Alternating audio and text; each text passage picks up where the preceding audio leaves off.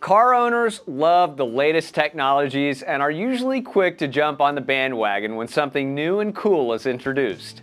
One of the more common questions we receive at TireVan is this: is nitrogen better than regular air to pressurize tires? Before we give you our answer, let's learn a little more about what we're talking about and discuss some of the supposed benefits of pressurizing with nitrogen. Normal air is made up of 78% nitrogen and 21% oxygen, with some water vapor, CO2, and small concentrations of other gases. Nitrogen used in tires is 95% plus nitrogen, very little oxygen, and no water vapor. So why would someone use nitrogen over regular air in their tires? Here are some of the claims made for using nitrogen in tires. First, nitrogen takes longer to migrate through rubber walls than oxygen, so it may maintain tire pressure longer, which improves fuel efficiency. Nitrogen also can reduce oxidation and corrosion on the inside of the tire, as well as dissipate heat better, extending the life of your tire. While some of these benefits are clearly worthwhile in extreme tire applications like fighter jets and space shuttles, the evidence so far is that they probably don't make a big difference to the average driver. Why, you ask?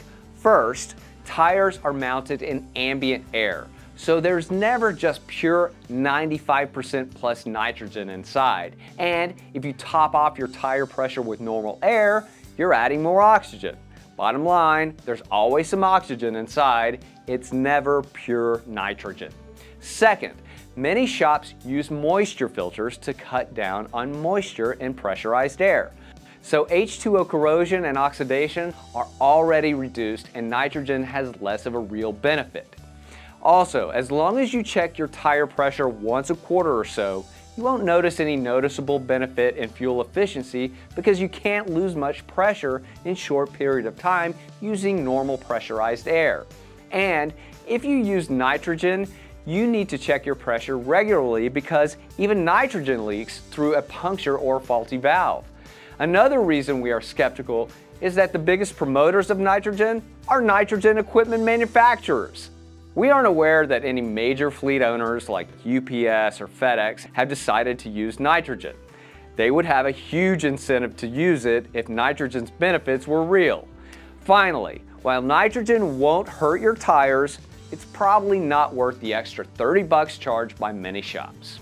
So while the decision to use nitrogen is up to you, we're skeptical there is much worthwhile benefit from using it in our everyday vehicles. If you'd like more information on tire pressurization or other topics, visit TireVan.com today. You can also stay up to date on the latest trends in the tire industry by joining one of our social networks, Facebook, Twitter, and YouTube. Thanks for watching.